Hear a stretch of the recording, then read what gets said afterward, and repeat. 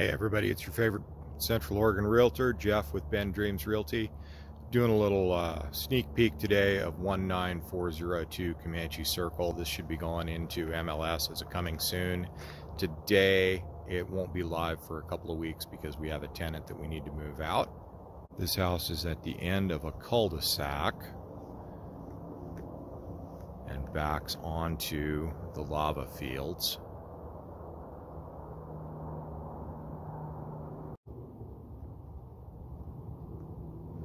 Kind of a, I don't know what you call that, bungalow, cottage, I don't know, it's a little house. Attached 2-car garage. The garage also has a little shop area in it as well as a pantry / storage area. There is a guest house that the property owners have been living in for the last year while the main house was rented out. Permit status of that is in question. As near as I can work out, it's actually permitted as a craft room, but it's set up as a guest house, everything except for a stove. So you enter through a little sort of mudroom entryway, the tile floor.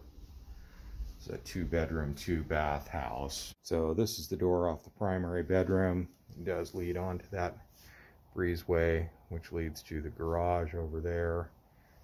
And you got a hot tub, nice outdoor space. And you're in a nice quiet neighborhood with a decent little backyard space. That's the guest house.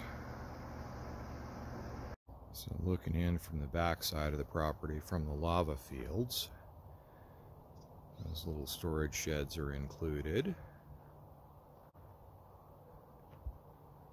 There's the guest house and garage.